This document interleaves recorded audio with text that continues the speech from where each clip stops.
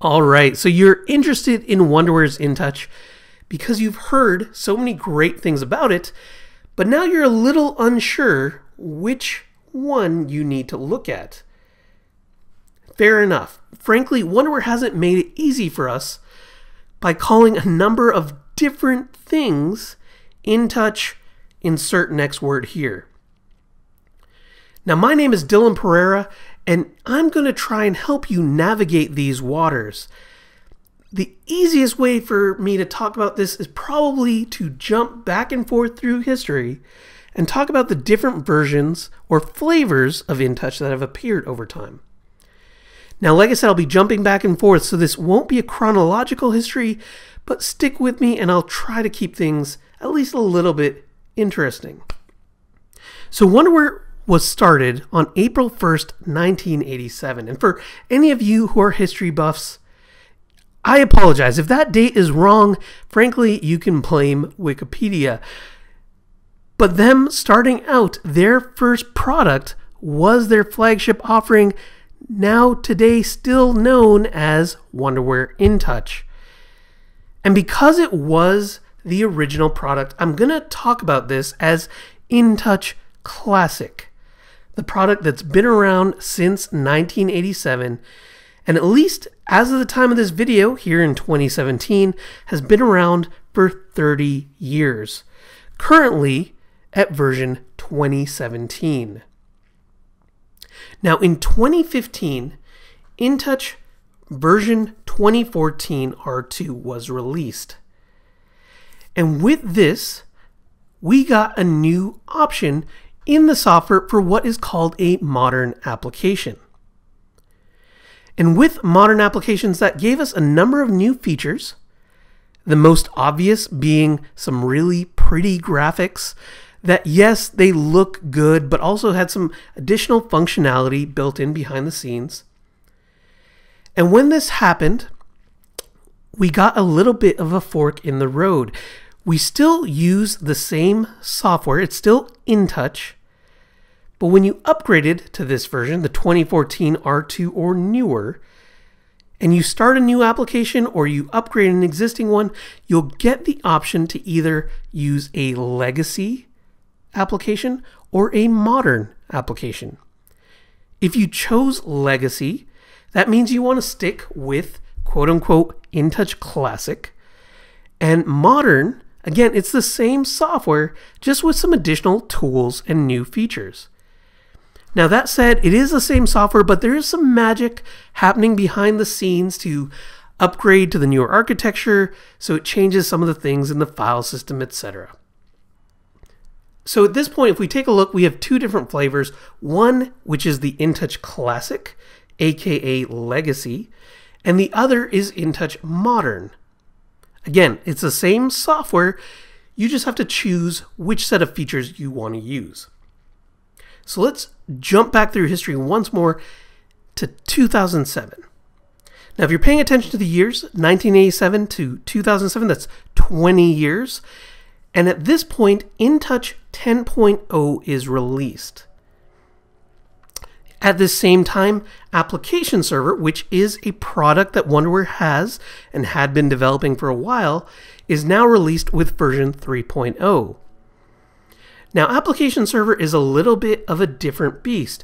It's ideal for managing really large systems, also for small systems, but it changes the way that InTouch gets used. In the Application Server world, instead of going into InTouch and building tags, we instead build them all within Application Server in what are called objects. When we do this, InTouch just gets used as a way to visualize the data with everything really happening within the Application Server software. This is very similar to when you might use your web browser to look at email. All the smarts of sending, receiving, storing emails, that's all happening on the server. Your web browser is just giving you an interface to interact with it. InTouch in this system is doing the same thing. So when we use this type of architecture, we say that Application Server is doing the management and InTouch is just our view client.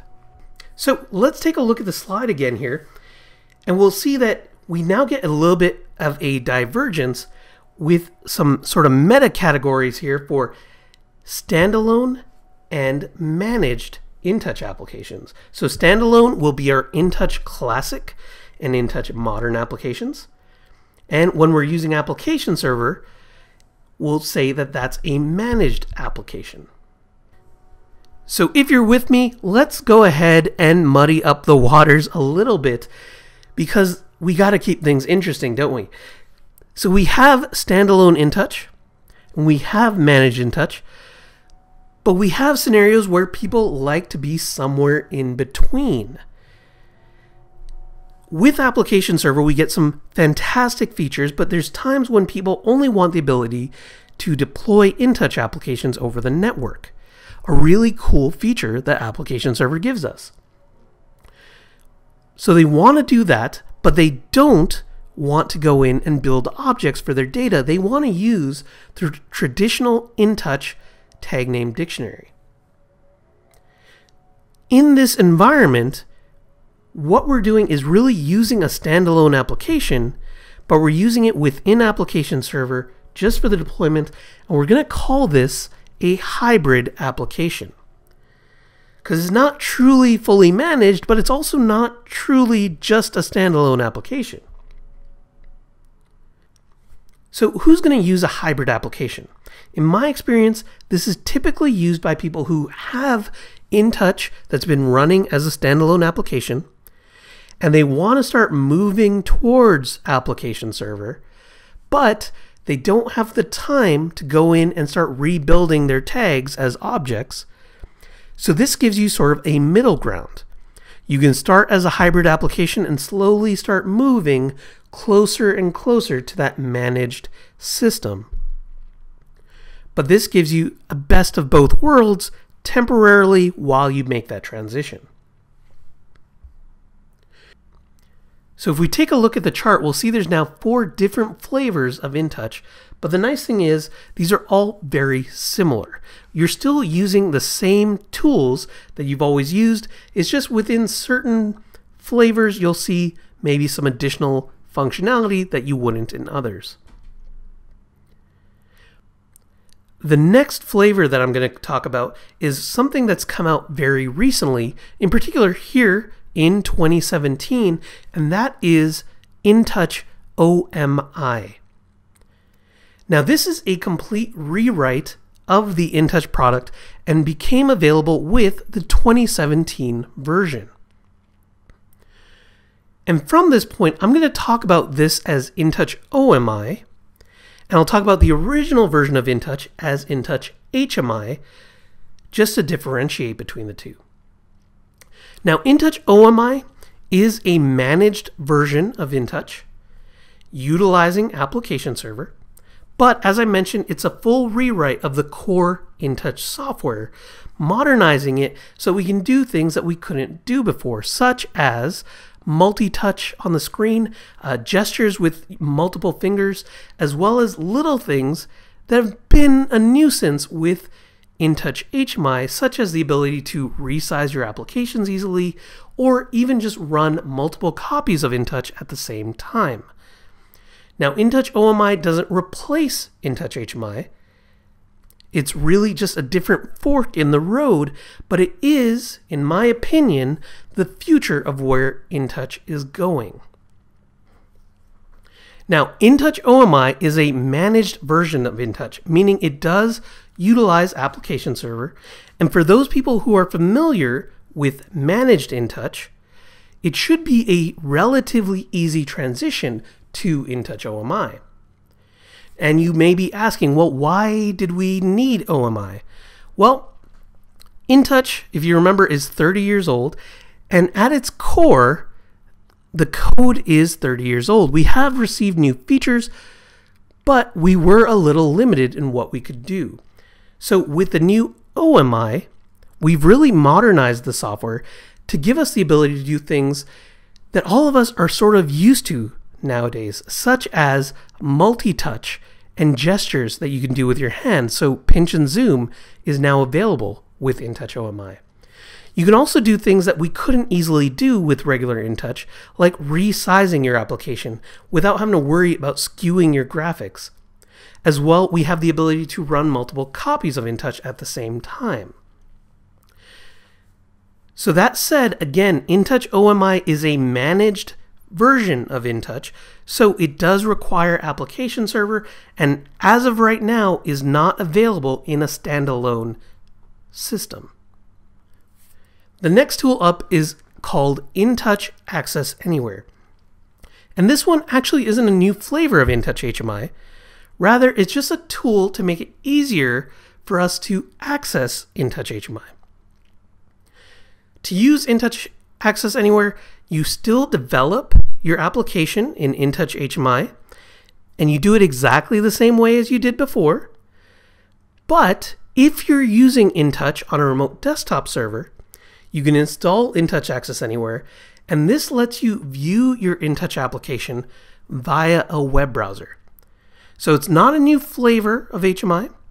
It's really just a new way of accessing your existing application if it's on a remote desktop server. And that works for InTouch HMI, both as standalone, modern, or managed applications. At the time of this video, InTouch Access Anywhere is currently only for InTouch HMI. It does not work with InTouch OMI, so be aware of that. But InTouch OMI does have a web application itself. It's just a different application. So if we look at the chart, we'll see here again, we have the same core flavors of InTouch plus a new tool to look at our InTouch applications, and that is InTouch Access Anywhere. The last flavor of InTouch that I want to talk about is InTouch Machine Edition, and this one is very different. Though named InTouch Machine Edition, this was originally an HMI developed by another company, and they were subsequently acquired by Wonderware. So the name InTouch is included, and as time passes, we're seeing more integration with the Wonderware suite of products, but frankly, it isn't based on InTouch Classic. So what that means is, while you'll still have similar features to what we have in InTouch HMI, the look and feel of the software is very different. You can still do a lot of the same tasks, like displaying data from your PLC, setting up alarms, doing trending, etc. But because it is a completely different code base, you're not able to convert screens, tags, etc. between InTouch HMI and InTouch Machine Edition. Now, Wonderware is probably working on this, and conversions will probably come, but as of right now, you cannot convert between the two. With that said, Wonderware is integrating InTouch Machine Edition into the fold, so we do see some really great connectivity to Wonderware Historian, both on-premise and in the cloud, as well as the ability to bring data into Application Server. So while it's still evolving, and this will get better over time, be aware that it is a different environment. So if we take a look at the chart, we'll see here we now have a number of different products, again, that bear the InTouch name. A lot of them are very similar, but a few are quite different. With that said, one thing to understand is that Wonderware is a company that will not leave anyone behind. If you're familiar with Wonderware, again, they've been around for 30 years, and InTouch is their flagship product. If you have an application from those early versions, maybe back in the 80s, running on Windows 2.0 even, those versions of InTouch can still be upgraded to the latest version. That says a lot about Wonderware and who they are and where their motives are. My name is Dillon Perera, and I hope that this video has made it easier for you to understand and navigate the different offerings with the InTouch name. If you do have additional questions, definitely get in touch with us here at InSource. We would love to hear from you.